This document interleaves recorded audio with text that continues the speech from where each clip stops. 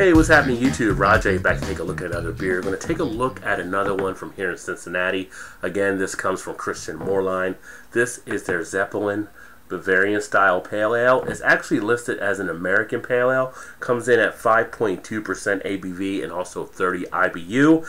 As if you've seen the other videos, you know that Moerlein, as I just mentioned, out of Cincinnati, like to put some good information on their bottle, so I'll break that down real quick. Zeppelin.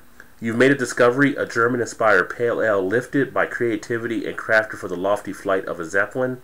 Moerlein Zeppelin Bavarian Pale Ale showcases the characteristics of traditional pales, enhanced by the distinctive flavors and aromas of German noble hops. Pilsner and Munich malts provide a significant backbone balanced by delicate floral and fruity notes from a late kettle hop addition and dry hopping.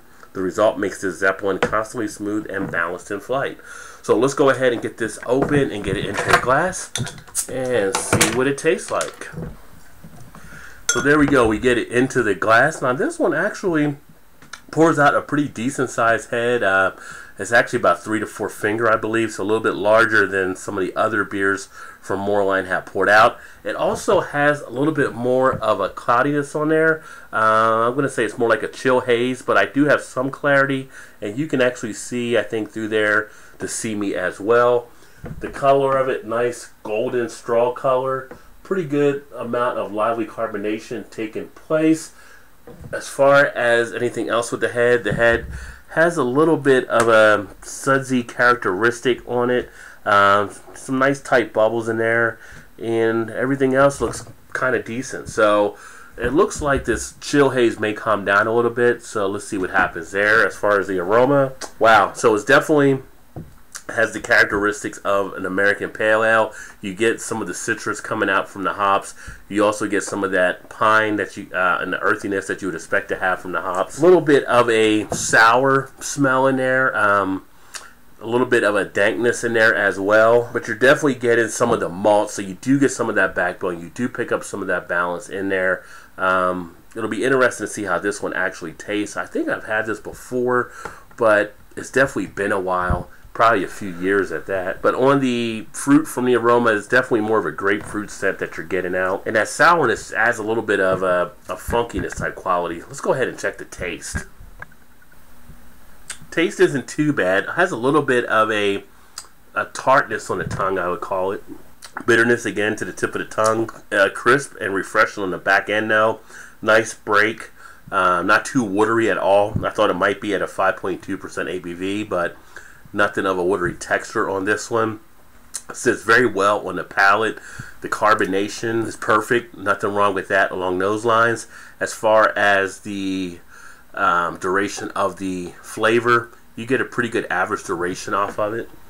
As far as the mouthfeel, I would consider this to be more of a, for me, I would put it more towards a light, but for many people, I think it might be a light medium body. I do start to feel some of the flavors now after a few more gulps, get into the back of the mouth a little bit more.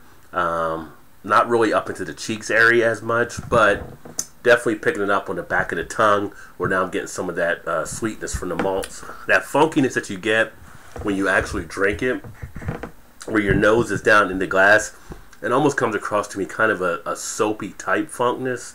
Nothing that affects the flavor, but it's just kind of weird how it gets paired together.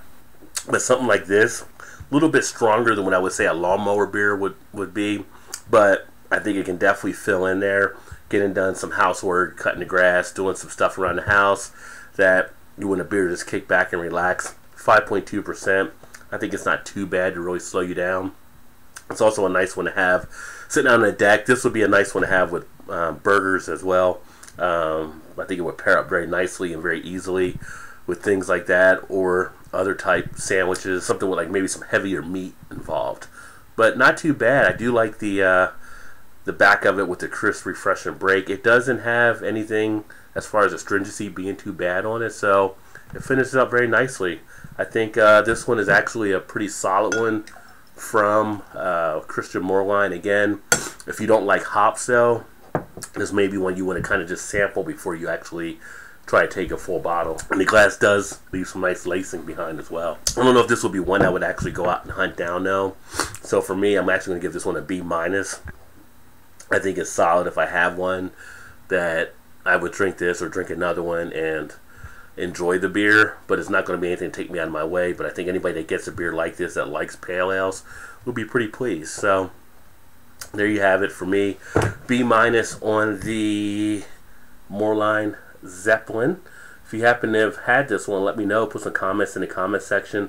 Love to hear your feedback. Another good beer out of Cincinnati, Ohio, where I think we now have 25 breweries that are in play, with some more planned to open throughout the Cincinnati, Northern Kentucky, and also Southwest Indiana area. So if you get to come to this area, got a lot of beer, a lot of places you can see.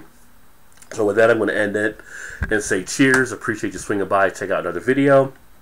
Hopefully, I'll catch you on the next one. If you like what you saw, as always, please remember to hit that like button. And if you haven't subscribed yet and you want to stay up to speed, just hit the subscribe button and you'll be up to speed on all the videos when I release them.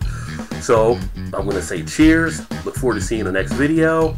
And keep drinking good craft beer. Cheers.